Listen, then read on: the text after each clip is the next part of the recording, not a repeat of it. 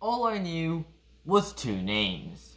Abraham Lincoln, the 16th President of the United States, and John Wilkes Booth, his murderer. I'm not sure if I pronounced the name right.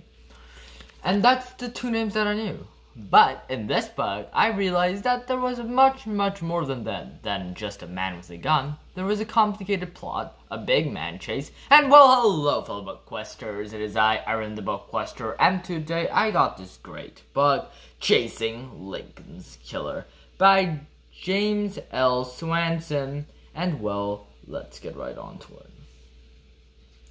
This book basically just shows the setting of when this has happened. Well, you know, Lincoln's murder, which is shortly after the Civil War, and where it shows a setting of a patriotic nation who is very happy that the Union has won the war against the Confederate soldiers, and so on.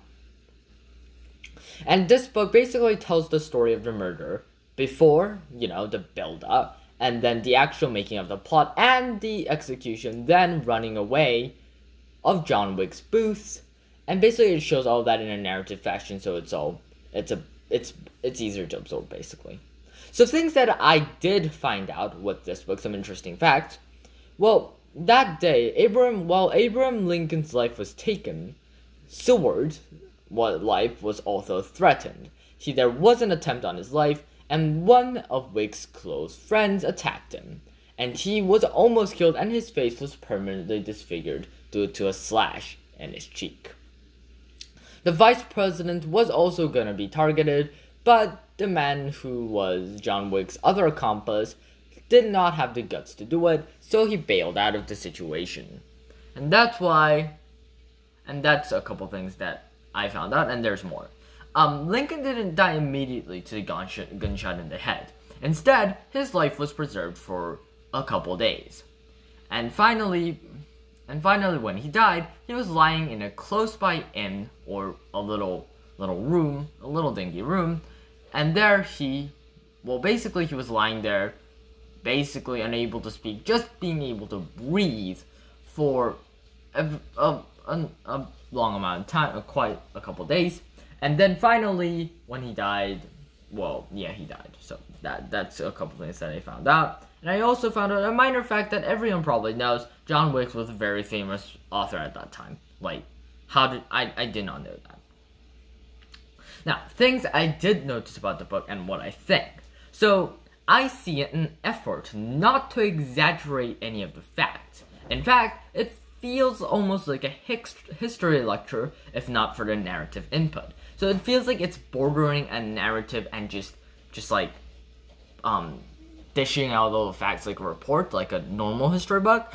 So I feel like more of a history book turned narrative. It's more like an history book, but it's a little easier to understand because there's a little bit of a literary narrative elements in it.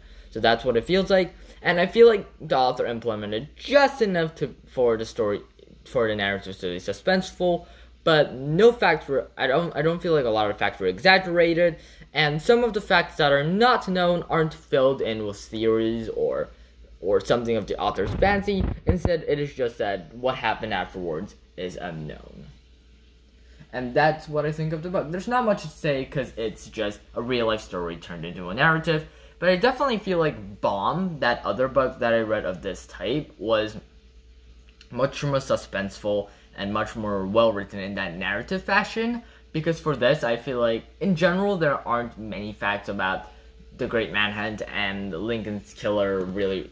Even though there are a lot of facts, there isn't enough to spin a complete suspenseful story. So I think the author did really well with what he had, and I think it's a very interesting book. And because of it, I learned a lot of good old history in a reading fashion. So I would recommend it, even if it is to learn this history in an easier fashion. And like always, your BookQuester, Aaron the BookQuester. It is a good book, but now I feel there are differences of books of history turned into narratives. Well, I only read 2, to be honest. Like, yeah, bye.